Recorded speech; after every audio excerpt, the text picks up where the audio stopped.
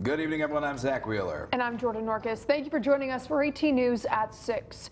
We start off this Tuesday night with a breaking news update following a major investigation in Elmira we first broke to you back in May. Yeah, new details coming in just an hour ago where police have arrested a 21-year-old in connection to a murder linked to two homes on West Avenue and Partridge Street in the city of Elmira. We do have to warn you, though, viewer discretion is advised. Some of the details in this report are extremely disturbing. Our 18 News reporter George Stockberger is now live at the scene with what we are learning right now. George, what can you tell us?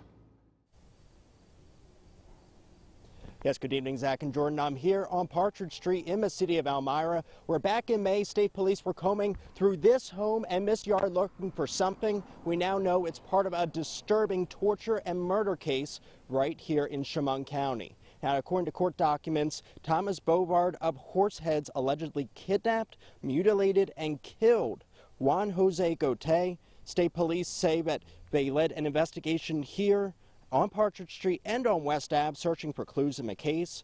According to court documents, Bovard allegedly kidnapped Gote back in January. He then shot him, burned his body, mutilated his eyes with a pointed instrument, and then dumped his body in Pennsylvania. Now, officials tonight have confirmed that Gote's body was the one recovered on Route 6 earlier this year in Potter County, Pennsylvania. Now, again, details on this case are very new. Getting into the newsroom within the hour. We'll have more details on our website, mytwintiers.com. Live in the city of Elmira, George Stockberger, 18 News. All right, of course. Thank you so much, George. Very disturbing story there.